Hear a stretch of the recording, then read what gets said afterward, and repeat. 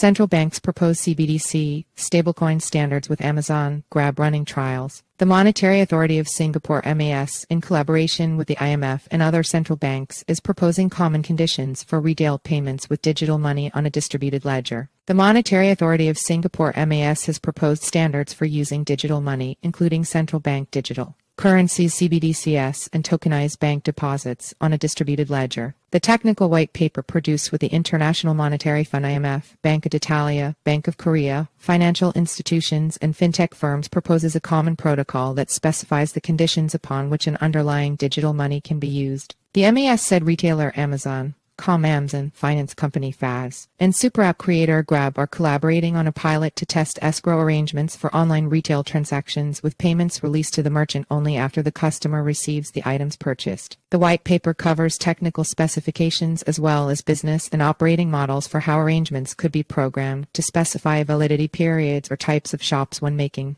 transfers. The paper notes that the programmability of digital money is a point of contention. EU regulators, for instance, have added a provision to digital euro legislation specifying such a currency would not be programmable because it could limit the freedoms of use afforded by cash. Operators will need to ensure that programmability does not come at the expense of digital money's ability to serve as a medium of exchange, the white paper said. The singleness of money should be preserved, and programmability should not limit the distribution of money and lead to fragmentation of liquidity in the system. The protocol is designed to work with different ledger technology and forms of money, the paper said, adding that with the standardized format, users will be able to access digital money using the wallet provider of their choice. This collaboration among industry players and policymakers has helped achieve important advances in settlement efficiency, merchant acquisition, and user experience with the use of digital money. More importantly, it has enhanced the prospects for digital money becoming a key component of the future financial and payments landscape, Sipnendu Mohanty, MAS Chief Fintech Officer, said in a statement.